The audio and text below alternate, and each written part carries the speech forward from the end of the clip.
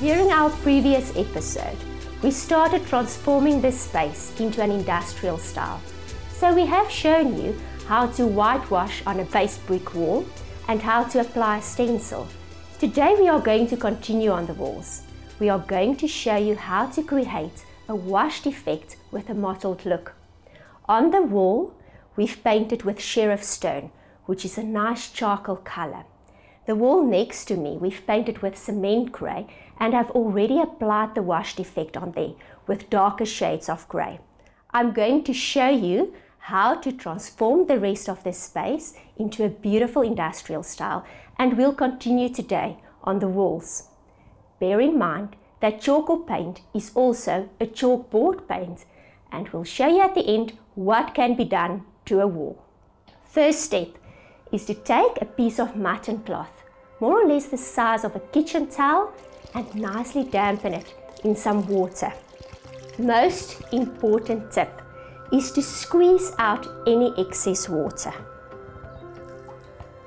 So once I've dampened the cloth, I fold all the edges away so it lies like a ball in the palm of my hand, nice and comfortably. Next, I apply some paint in the color Dawn's Wash onto my cloth, and I do it nice and evenly.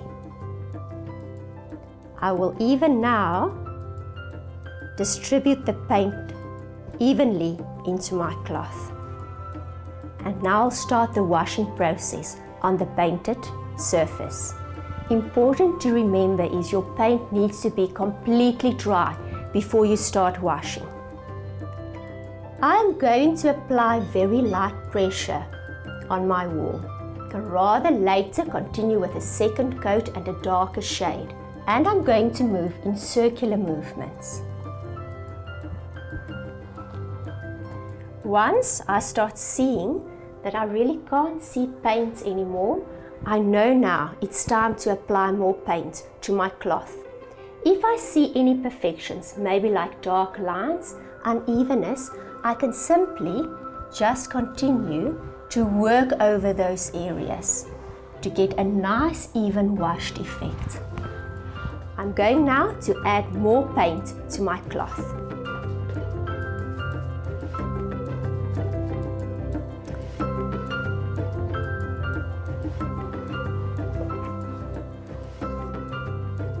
Like always, I'm going to play and have fun. I'm going to use various colors to complete my washed effect. I'm going to continue with Dawn's Wash, then I'm going to add some cloud white, and in the corners, just to add some excitement, I'll use the color Shorty Story, which is one of our new colors, and it's also a mustard color. We also use this color to paint the ceiling to create a nice, fresh look in our industrial room.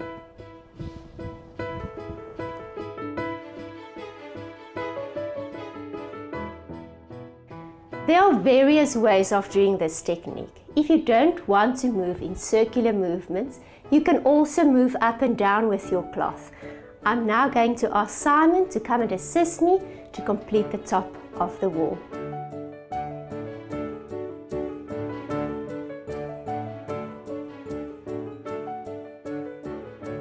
I'm now going to continue with cloud white and add some lightness to the wall behind me. And I work it in my cloth. Little by little, I'll apply some cloud white. I'm going to start in the corner.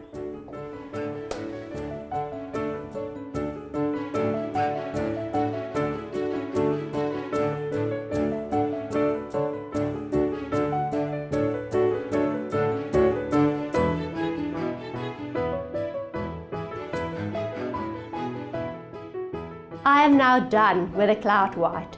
Next, I'll start by adding some Shorty Story.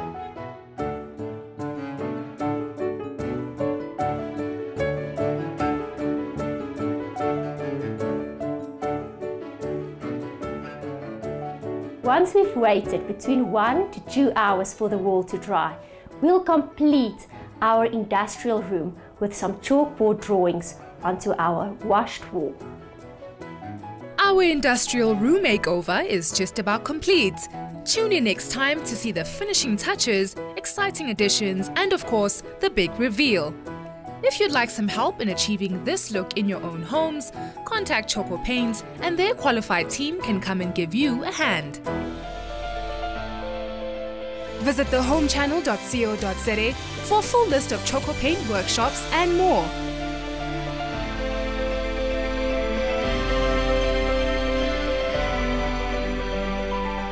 For stockist opportunities, email Nadine at tjhokopaint.co.za. Happy painting!